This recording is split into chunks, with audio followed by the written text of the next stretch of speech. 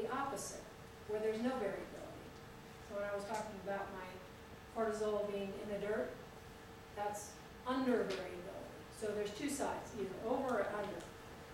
So the more patterned the variability, the more chronic the anxiety. The more chronic anxiety, the more turbulence in the brain activity. He talks about it as turbulence, and you'll see this a little bit.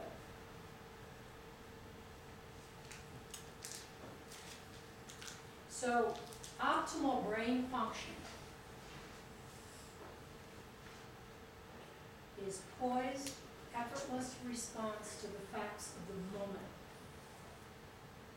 taking in consideration memory, taking in consideration the facts of the past, but them not running the show.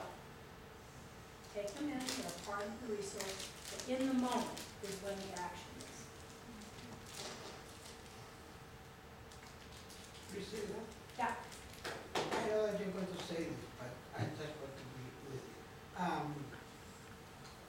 When you say that there is less feedback coming from you,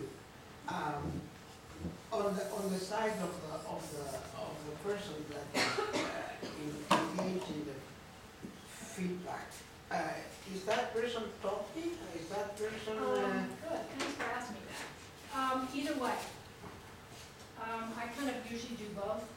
There's a little bit of difference in people doing it without feedback, but you don't need consciousness to do this. You don't need to. The brain can do just fine. Yeah, in other words, you don't have to prompt with words. No. Right. You can. I mean, it's not that people don't talk while they're doing it. Yeah. Not necessary.